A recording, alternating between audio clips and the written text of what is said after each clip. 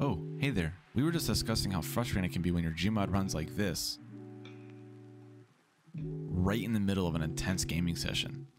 I feel your pain, but don't worry, I've got the perfect solution for you. In today's video, we're going to tackle the common issue of low FPS in GMod. You want to transform your gaming experience from the sluggishness to a buttery smooth performance like this?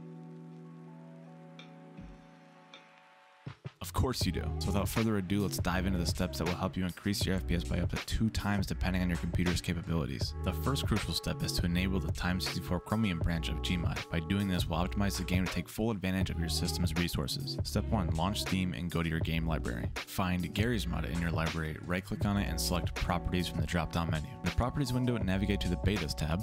At the top, you'll see a line that says Beta Participation, and then a drop-down box to the right. Yours, by default, will say None. Just go ahead and click on None, and click on x86 64 Chromium plus 64-bit binaries. Steam will automatically start updating GMod to the Time64 Chromium branch. Once it's done, you're all set. Now we're going to dive into the autoexec.cfg file where we can fine-tune GMod settings to make your FPS soar. First, locate your GMod installation folder. The default path is usually C, Program Files, x86, Steam, Steam Apps, Common, Gary's Mod, CFG. Look for the autoexec.cfg file and open it in the text editor like Notepad. Inside the autoexe file, at the top of the line, we're going to enter FPS_max and the value of your monitor's refresh rate. For example, my main monitor that I game on is 240 Hz, so I'm going to set mine to FPS_max space 240.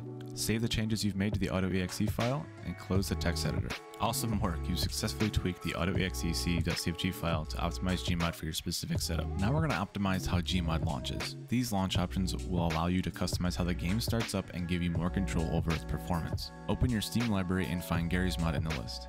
Right-click on Gary's Mod from the drop-down menu and select Properties. In the left-hand side in the Properties menu, you'll see a General tab. Inside the General tab, you'll scroll down and you'll see Launch Options, and down below a empty bar. This is the bar that you'd want to enter the information that I have set in the description below. On screen now is a little list I put together of what each step in this launch option does and its purpose. Once you're done with this, you can just go ahead and click the close button on GMod, and if GMod is open, make sure to close GMod and relaunch GMod, and those launch options will now take effect. Alright, now you've armed yourself with the knowledge to boost your GMod FPS significantly. It's time to take your gaming performance to the next level.